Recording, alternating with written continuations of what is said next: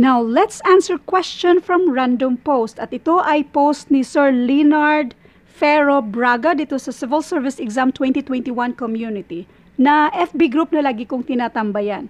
At sa Philippine Civil Service Review for All kung saan doon din ako laging nakatambay. Bali, meron din tayong sariling FB group.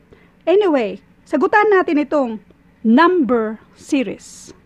Laging tandaan, when it comes to number series, pattern, yung obvious na pattern, ang hanapin natin. Now, ilalagay ko sa description ng videong ito yung mga tips kung paano sagutan yung mga number series. Mas magandang panoorin nyo yun kasi nandun yung mga iba't ibang klaseng mga patterns ba, mga posibleng patterns sa number series. Now, ito, i-rewrite muna natin. 9, 4, 3, 12, 37, 84, at ano kaya yung next? From 9, bumaba siya ng 4. Bumaba pa siya sa 3, tapos umakyat sa 12, umakyat sa 37, at biglang taas sa 84. Dito, walang obvious na pattern. Hindi siya klaro. Kunin natin yung difference nila.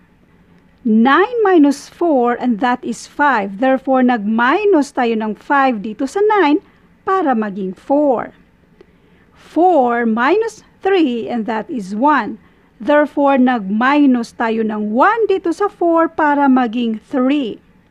Now, balik rin natin kasi kukuha lang naman tayo ng difference.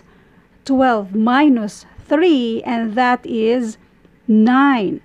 Therefore, nag-add tayo ng 9 dito sa 3 para maging 12. 37 minus 12, and that is 25. So, therefore, nag-add tayo ng 25 sa 12 para maging 37. Next, 84 minus 37, and that is 47. So, bali nag-add tayo ng 47 dito sa 37 para maging 84. Dito banda, wala pa ring pattern. Subukan natin kunin yung difference dito sa pangalawa. Negative 5 minus negative 1, and that is 4. Therefore, nag-add tayo ng 4 dito sa negative 5 para maging negative 1. Ang difference ang kinuha natin. Ano kaya ang i-add natin sa negative 1 para maging positive 9? Obviously, mag-add tayo ng 10 para maging positive 9. Now, negative 1 plus 10 is equals to positive 9. Or kunin mo yung difference nila. Negative 1 minus positive 9, that is equals to negative 10. Pero, hindi yan ang gamitin mo itong negative. Kasi yan yung i-add mo sa negative 1. Therefore, negative 1 plus 10 is equals to positive 9. Pwede ring the other way around. 9 minus negative 1 kasi yung difference lang ang kukunin natin. Now, 9 minus negative 1, and that is the same as 9 plus 1 is equals to 10. Bali, yung difference dito sa negative 1 papuntang positive 9, ang difference niya ay 10. Ngayon, mag-decide tayo kung i-add ba siya or i-subtract yung 10.